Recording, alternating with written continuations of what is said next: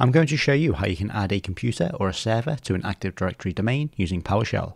In this example, I'm using Windows Server, but this works fine on Windows 10 and 11 as well. So to start, we need to open up PowerShell and then run it as an administrator. And then within PowerShell, we can run a couple of commands.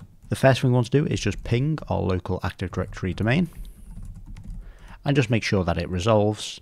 It may not reply if you've got ICMP disabled, but it should still resolve. So once we've done that, we can then check the host name of the computer or the server by running hostname. And then we can see that we've got our default host name. So if we want to change that, we can just do rename -computer and then -NewName. And then the name that we want to give it, in this case, server 2022, and then press enter. And then that will tell us it will apply after a restart.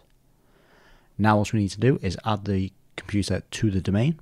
So we can do add-computer and then -domain name and then the name of our Active Directory domain, and then we can do -restart. Once we press enter, it will pop up a credential window, and then we can enter the credentials for our local Active Directory domain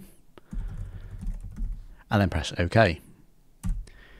That will then go through and it will add the computer to the domain and then automatically restart it. And then once it's restarted, we can see that is now allowing us to sign into our domain. So if we just enter a user account and then a password, it will then log us into the domain. And we've confirmed that our computer is now added to our domain correctly, and we can log in. So that's how you can use PowerShell to add a computer or a server to an Active Directory domain.